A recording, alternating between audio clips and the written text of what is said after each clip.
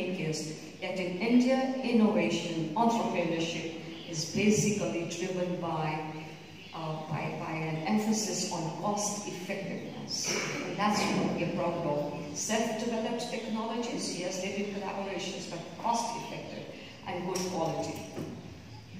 That's just for the space program, and we'll be very happy to collaborate with Greece in its nascent space program. Now, talking about something which is so important for all of us is the healthcare, is the medicines.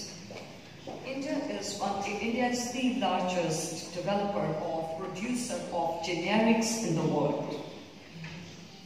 Around 40% of US demand of generics is met by India. And about 25% of entire medicine in the UK is met by India. In fact, about over 50% of vaccines, many vaccines, are produced by India. And not only that, about 80% of antiretrovirals, which have saved thousands and thousands of lives across the world, are produced by India. It's whether Medicines Sans Frontières or the Clinton Foundation or the Bill Gates Foundation, they all import high quality, inexpensive generics from India. In fact, one or two companies I'm aware of, big companies, pharmaceutical Greek companies, which have opened their production bases in India.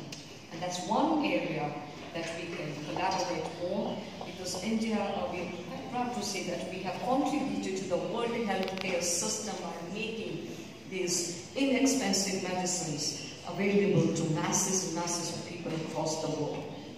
That's why pharmaceuticals. Even in biotechnology, the biotechnology sector in India is growing immensely. That's also one area where India and Greece can collaborate. Now, the landscape of India is getting more and more digitized. India is the third largest hub of startups in the world. There are about 4,500 tech startups. When I visited DIF 2018 last year, I realized that that's an area which the government is promoting, and there's a lot there, collaboration. And of course, IT. India is known by its information technology. In fact, all over the world, people have started making India synonymous with IT. India had 55% share of the US dollar 185 to about $90 billion global sourcing business of IT last year. And our strength lies, as I said, in inexpensive, high-quality products. Indian IT companies have set up delivery centers all across the world, which are efficient and which cater to global needs.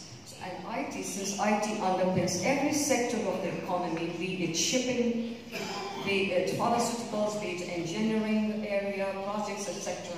So there's a huge scope for having a robust partnership in the area of IT and IT-enabled services between our two countries. Talking about different areas, where India has done well and which offer areas which